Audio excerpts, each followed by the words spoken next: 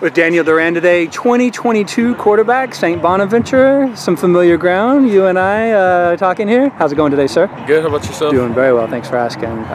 Ate too much for the holidays, but that's just me. All right, so 2019 season, you made the transfer to St. Bonaventure High School.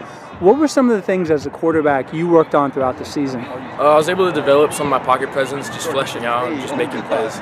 Okay, now what type of offense were you working in with St. Bonaventure? We run a pro set, so I'm able to work under center and just a lot of play action type of stuff.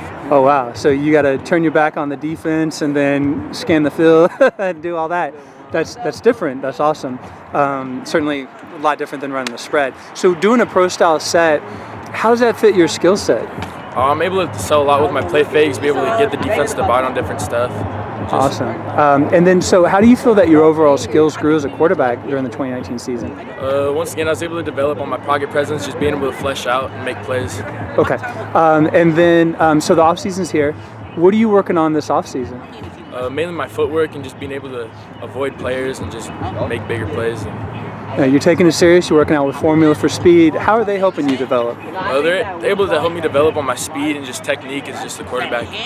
You're getting some live action here. A lot of great guys in the secondary you're going against. What is that type of action like for you?